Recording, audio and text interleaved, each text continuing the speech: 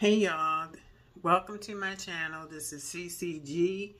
I just wanted to come back on here because a couple days back I did a health update and I was telling you guys that I had started to use a CPAP machine, and so I've been doing it. It was a little challenging in the beginning because I just felt like I was suffocating putting the thing on and everything. So I just had to really coach myself and try to relax and just put it on and breathe. But it has to be cool because if the room is too warm, then I start getting stopped up. I don't know what it is. Like, I'll be okay all day. I can breathe fine. But when I go to bed at night, I get so stopped up. So my husband has like this really big fan in the room, and that sucker can blow. So I turn that on and aim it on myself. So that seems to be helping. But I wanted to come on here and also let you know too, I had because I've been having some problems with palpitations. Now I've had this before and it wasn't as frequent, and I was having some more lately. And so I had went and got a stress test done, and they took pictures of my heart and they put some type of medicine, had me like to open up the blood vessel. And so they did all of that, and I had to it was like a series of different tests. Thank God I didn't have to get on the treadmill, but I had to do it, different things. So anyway, my cardiologist had saw something that raised his alarm, and he wanted to discuss with me the next step. So we were talking about it, and he had mentioned getting a heart catheterization I think angioplasty or whatever. And so, but then he was telling me all the risks, and then he was like, oh, you can also get I think it was a CAT scan or something of my heart, but it would take a couple months to do. So anyway, so I went on and I was just kind of stressing about it, and I'm like, Lord, I just don't know, because he was telling me, I could go in and I might not find nothing, or I might have to put a stent in you, or you'll have to do open heart surgery. So I'm like, well, I didn't want to not do anything about it, and it was just really bothering me. So I had to really think about it, talk to my family about it, because, when it comes to certain health issues, especially if you're really close with your family, I had to do we all had to come together and talk about it, because it all involves all of us, even though it's me that has to go through it. So we talked about it, and I just said, okay, I'm going to just go ahead and do it. So I was kind of looking things up. You know how you go on YouTube and you look up stuff because you want to get more information, prepare yourself before you go and do it. And so I was looking at videos, and they were talking about they do it through your groin area, and I wasn't feeling that. So, and then they also do it through the wrist. So I was grateful. I had reached out to my doctor. I said, look, are we doing this through the wrist? I would prefer to have it through the wrist. So, and I wanted both, my husband and my mother there present with me. Both of them are my support system, my family. And so he sent me a message back and said, well, he was going to be doing it through the wrist anyway. So that was kind of relieved by that, but still at the same time nervous. So, you try to not worry, and it's hard because when it has to do with your health, you want to, it's you just don't know, and I'm a Christian. I put my faith totally in the Lord Jesus Christ, and so I was just saying, Lord, I just don't need this right now. I don't want it. I don't want it. Like, you want to, it was like kicking and screaming kind of situation. Like, you just didn't want to go through it. So anyway, so I went to the hospital and I had to get prepped and things beforehand, you know, you take your vital signs, blah, blah, blah.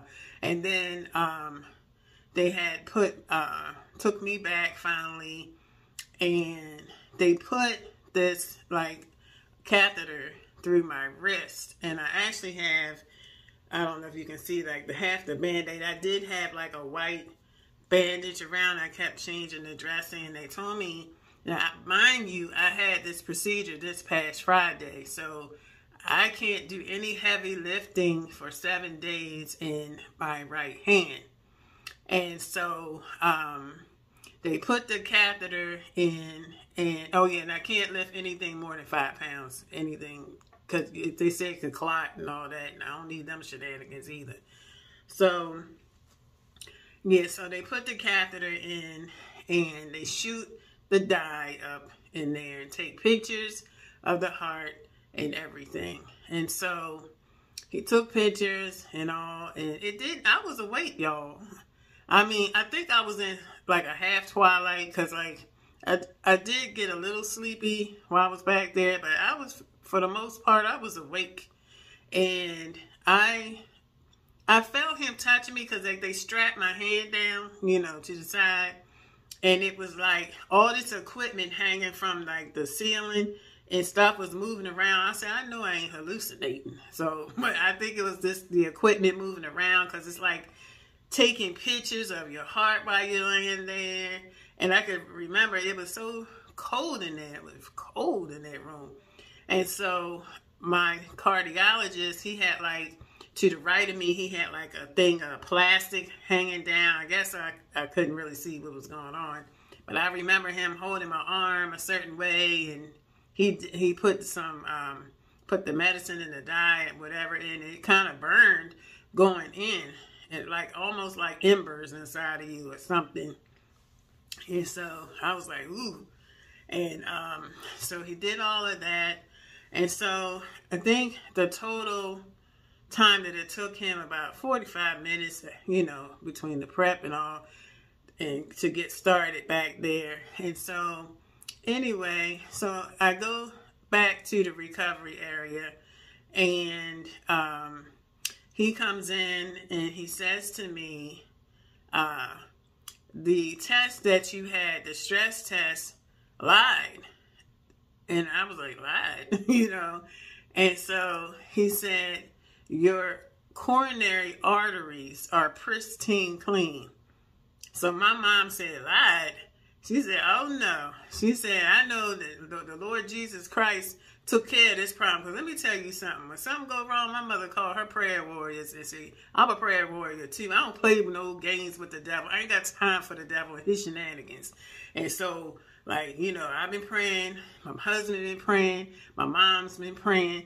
And she got her, you know, we got the warriors, you know, praying at certain ones, because you can't have everybody praying for you now.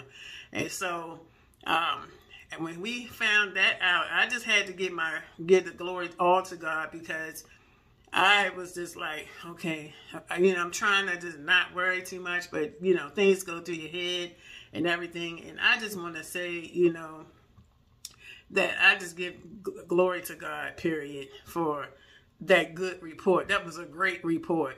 And so, like, I've been like trying to watch what I eat and things. Every now and then I like to treat myself to something good or whatever. But, you know, like I told you, I got rid of meat out of my diet. I'm not eating it at all. And I love fish, seafood, and vegetables and fruit. So I'm eating that in my diet. I eat more vegetables than I eat fish. Like, I don't eat fish like every single day, but I do eat it, and I enjoy eating it. And so I just want to be careful what I put into my body, especially in the times that we're living in right now. I just want to be relevant with y'all, because y'all know what time it is out here. And, you know, God gives us only one body. You know, our body is our temple. So whatever you put in it is what you're going to get out of it. So I'm doing my best to try to revamp, you know, some ways. Like, I've never been the type of person that never ate their vegetables. Like, I love vegetables, and I could eat them all the time. And so, like, my mom never had to, like, come down on me about eating my vegetables, because that was one of the very first things that I ate on my plate. So, you know, I think, you know, sometimes it's a warning. You know, maybe God said, like, I got things for you to do. You got to be in tip-top shape. You know, you can't be all wrangled up and got all these problems. You know, I know God has an assignment for me, and I'm going to fulfill my purpose and destiny. So, I just wanted to, you know, just be real, be frank with y'all. I like to keep it real and keep it 100. And, you know, just put your faith and trust in the Lord. He will never mislead you or misdirect you. And just make sure you take care of yourself and everything. So if you have any questions, comments, please, I would like to hear from you. And if you had any experiences with heart problems, heart disease or whatever, let me know. Let's talk about it. You know, we about, you know, keep heart prevention. We want to make sure that we take care of ourselves. So, and I'm going to be doing some other little things, new things in the channel. I like to do like various different things. I don't like to do the same thing. I like to keep, you know, everybody's attention and doing different things. Anything you want to see that you're interested in. My husband and I, we like doing the tasting videos. You know, y'all get a crack out of that. Because y'all know I'm going to tell you, if I don't like it, I don't like it. So, but I enjoy entertaining you all. And I'm really happy to have you all, you know, on my channel, subscribed and everything. So, I probably will be doing soon another jewelry giveaway. But this time, something that I made personally that I would be doing a giveaway. So, stay tuned for that. And if you like this channel, you know what to do, y'all. Give me a thumbs up. And make sure you like, comment, and subscribe to the channel. And don't forget to turn on your post notifications. I hope that each and every one of you have a blessed week. Peace.